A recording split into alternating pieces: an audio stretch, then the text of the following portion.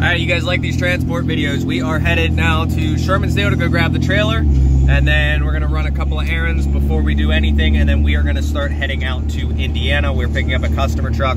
Initially, the plan was use his trailer to tow it back. It makes a lot more sense just to use our trailer because then I don't have to, you know, put it in a spot and this and that.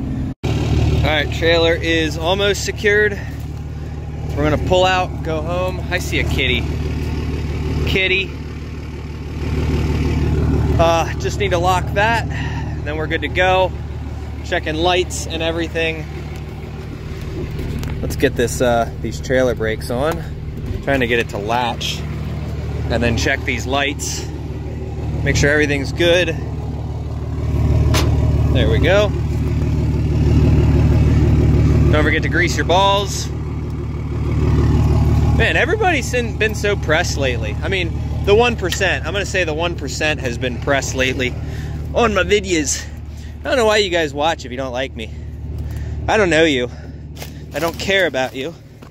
But you still watch. I live rent-free in your head, motherfuckers. I get you guys asking me a lot what changed my mind to go to four-wheel drive. So I'm gonna address this comment. I do not car haul anymore. So when I was car hauling and just driving down the highway constantly, two-wheel drive made 100% sense. Now, oh boy, I'm gonna put that window up. I use four-wheel drive every single day this truck goes out. I don't know why or how four-wheel drive things just follow me, and I seem to be using the fuck out of four-wheel drive. So that's your reasoning. For power only, four-wheel drive is necessary. For car hauling, four-wheel drive is not necessary to go from dealership to dealership or drop off at somebody's house. Like, dropping campers off though, absolutely. Get yourself four-wheel drive. All right, we just got back with the Dakota, and it's funny how the one idiot who said that these lights weren't done right, I haven't gotten high beamed one time since we swapped them out. So, fuck you, buddy. You was wrong. But I was getting high beamed with the halogens. So, these are fine. They're angled correctly. And we're gonna head to, I'm stealing all my wife's coins because she decides to fill up the coin jar with pennies. Dakotas are cool too because like, the wife likes to fill this up with coins and then, then she'll go out and get a nice coffee with them when she has $1. Gonna do away with that, throw them in the shop change jar, grab these Cokes, and we are good to go. All right, boys, we got 8 hours to go, Pennsylvania Turnpike. Wife's chilling. We got snacks.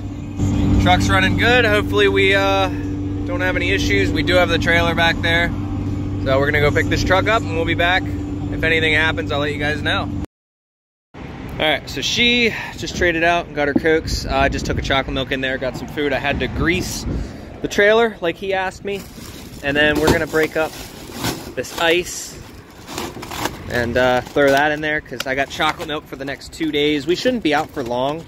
The plan is that we're back home by Sunday morning so I can drop the trailer off, but that's an easy 1,600 calories right there per chocolate milk. So, there we go. A little bit more ice in there. Cool. And then there we go. Put that, hook that onto there, and we're good to go. I could not. All right, so she saw the Turnpike for the first time and was like, holy fucking prices, because it is expensive in here. And this stuff smells like straight vodka. No wonder it kills 99.99% of germs. If we get pulled over tonight, that's going to be the reason one of us get a DUI. It's like taking a shot of straight vodka, to be honest, when you breathe it in. It's fucking nasty. All right, 3 hours later. Stopped here to take a piss. Probably going to take a nap. But, yeah, you don't regret coming with yet, do you? Alright. Can't wait to have a mega cab. It'll be so much nicer. I'm gonna check this pin. Make sure we're good. Make sure nothing's falling out. Tires are all greased and everything. I ran into 2 XBO trucks that for some reason both of them didn't have taillights on their trailers. I did try to warn them. One guy pulled over, the other guy kept sending. So we got how long we got left? We have 4 hours and 45 minutes left. All right, we're just getting out. I'm gonna let you get in the truck. Here's what we went and picked up. We're in Indiana. It's cold as fuck out here. We got a Ram 3500. We're gonna an extensive list on this truck to do, and if you guys are interested in a gear vendor's overdrive, we got to do that. We got to put the transmission back in, so everything is down there. Got her winched up, got her chained down. We got the G56 and everything underneath. Got everything under there. You guys won't be able to see it, but there you go. So this thing is pretty heavy, and hopefully it makes for an easy trip on the way back. But there you go. We're gonna hit the road. We got about 9.5 hours to go. It's cold. All right, we got the double penetration process going on Bertha. So we're gonna fill up just enough to get me home. Probably 210. I don't know yet. I don't know what I'm gonna put in there. Maybe 250. But everything's going good so far. Next step is just basically driving as much as possible. Got me some chocolate milk out of the cooler. Winch did its job. So we are good. Got her chain down. And winch is pulling one way. We got the chain. And then we got the chain in the back. So everything works out. Just went around the pumpkin. But clean, no rust truck. Still has a catalytic converter on it. Still has a muffler on it. Alright, the camera doesn't do it justice. There we go, that helps a little bit. Look at that. Nice and dark. Yeah, we'll see how it does without having windshield wipers. Just haven't had the time to swap the motors out. I got the wipers in the back, but just haven't had the time. Look at all that. It's darker over here. Yeah, the camera doesn't do it justice. That's super dark. It's gonna be pouring on our way through Ohio. All right, so I went to stop to take a piss, and this is all hard, and then it wasn't. And yeah, we sunk the Dodge. I tried getting her out, so I got a tow truck coming. He said $100. I was like, all right, whatever. But she sunk. She sunk. The trailer even sunk. I told him I'm like 3 feet off the road, which I am, so. Oh man. Exhaust is on the ground. It is what it is. Had to stop to take a piss. I'm like, I'll just do it here. I don't want to wait. So that cost me $100, but it is what it is. You guys like drama. This genuinely wasn't on purpose. I was pissed. I'm like, I gotta piss. I gotta stop. And I stopped like right here. And then the second I stopped, it just slid. But truck's good, nothing going on here. I sent the guy the location. But yeah, like this doesn't even feel soft. Genuinely, this doesn't feel soft. This feels solid. Truck's here. Truck be here. Slowly getting her. Get the winch tight.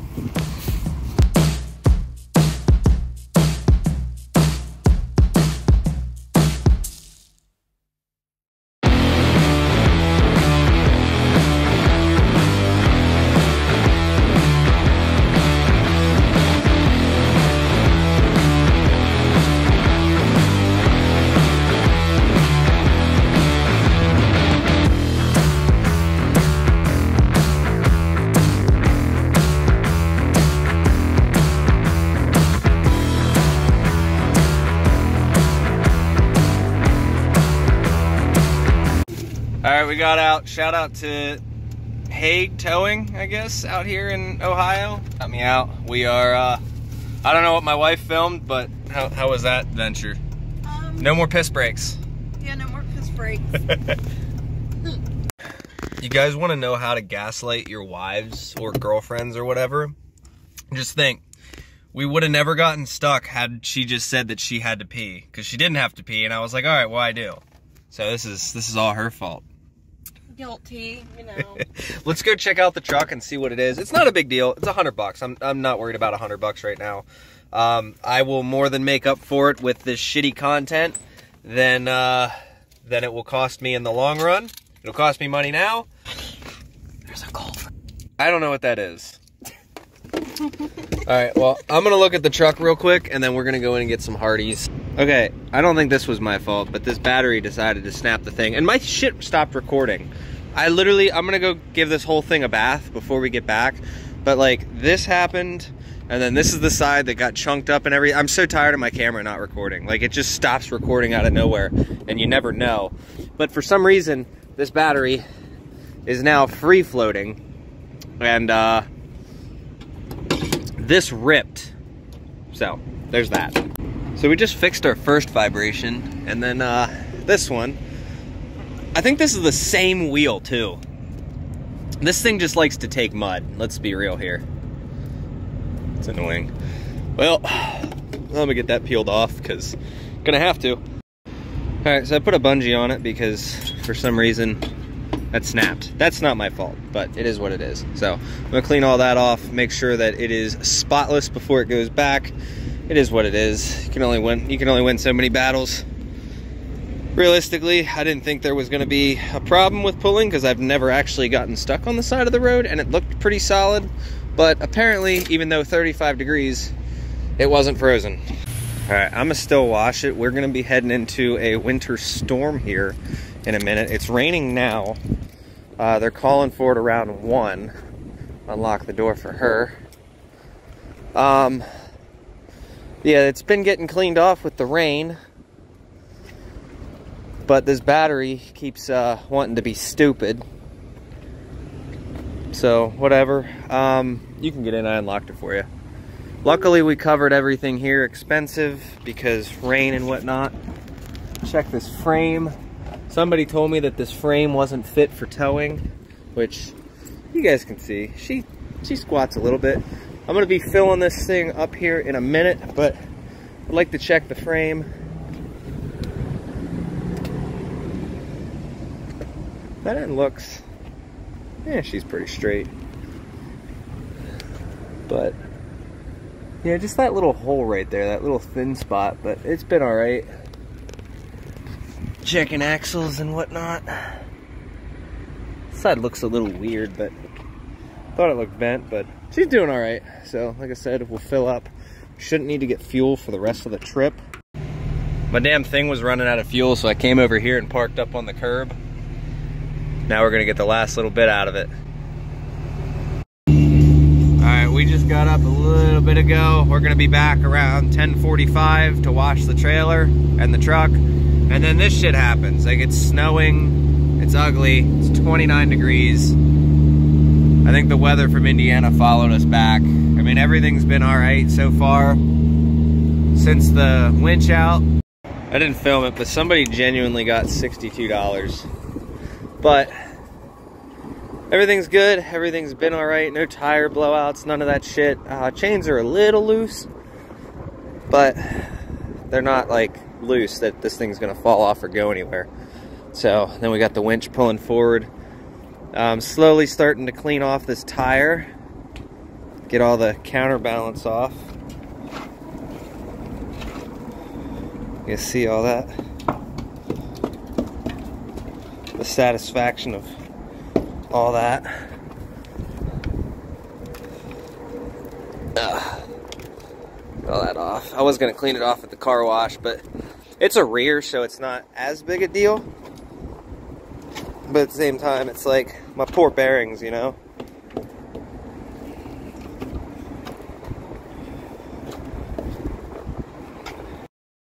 This battery's been alright too. I'm gonna let him know he needs one of those, but she's alright. Bertha did alright. Frame didn't bend.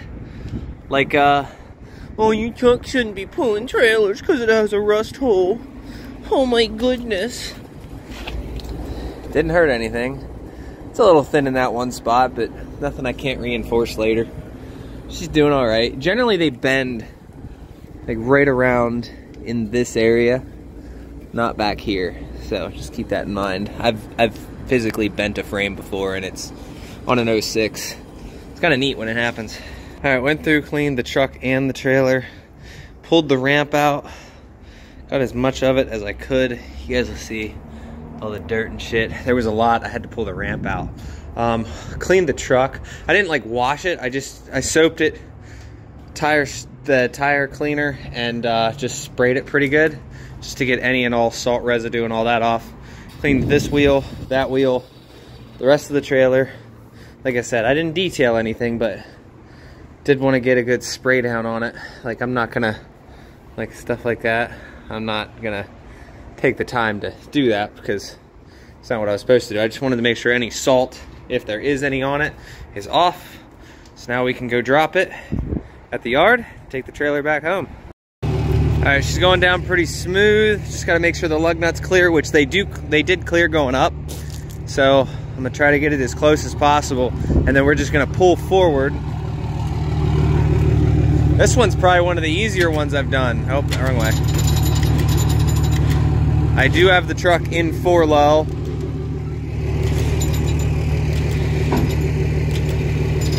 Just gotta be really careful with that front shaft still connected. You can see when we were putting it up there, it wanted to keep hitting the frame, so I'd let it go up, drop, go up, drop. All right, let's see where we're at. Just need to get it to the point where the hitch is just touching. Actually, I'm probably gonna have to pull forward as is because we're definitely not enough.